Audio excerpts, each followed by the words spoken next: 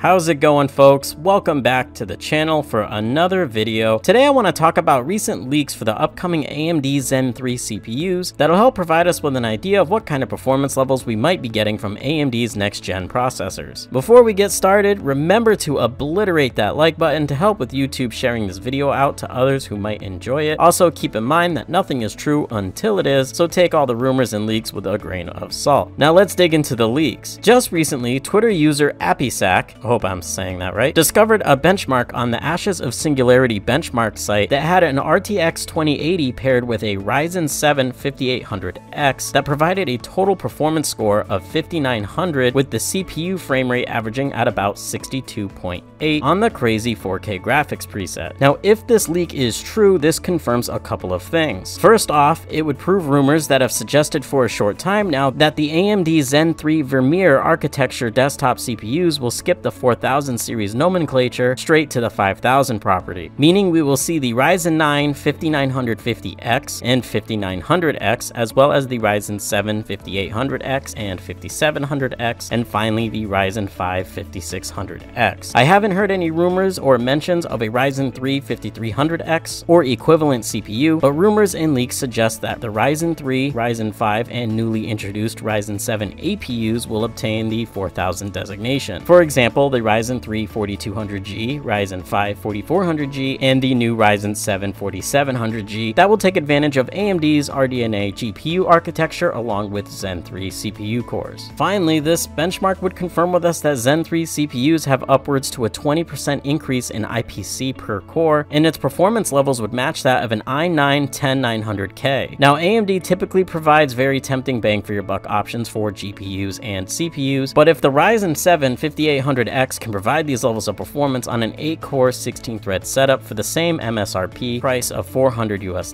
that would bring the fight straight to Intel for sure, especially when you consider the aforementioned i9 CPU from Intel has an MSRP price tag of close to $500 US.